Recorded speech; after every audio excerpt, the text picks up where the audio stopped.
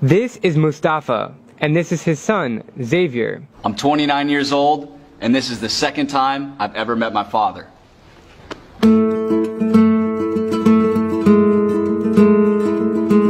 Born in Mauritania to a Belgian mother and a Mauritanian father in 1988, he fled to Austin, Texas with his mother and 3 siblings when he was 11 months old.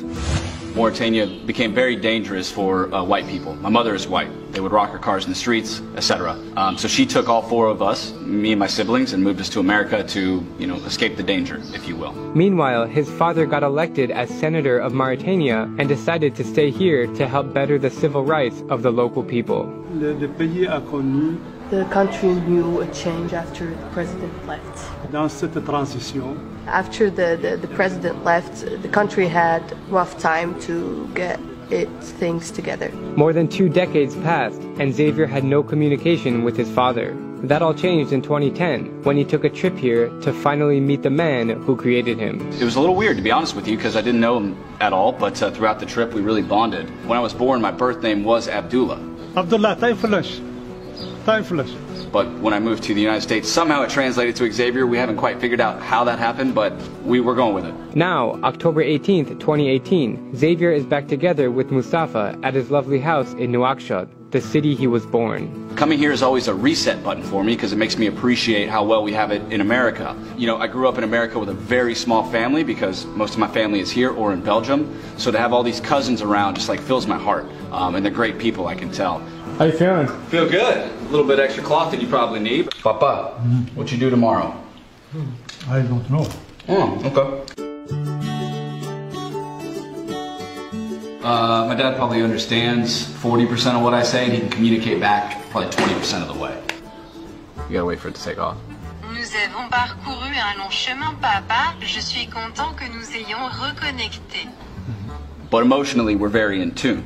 He can read my body language, I can read his facial expressions, so we actually communicate a lot more non-verbally than most people would believe. And through that, we have a super strong bond. It's true father and son. This is the second time your son has visited you. How do you feel when he's here in your house? Je suis content quand il vient et quand il part, je suis triste. He's happy when he's here and he's sad when he leaves. What do you think about how he's grown up and he's almost 30 years old? What do you think of him as a person? Mon sentiment, c'est que c'est une personnalité meilleure comme moi. He said that his personality is way much better than his.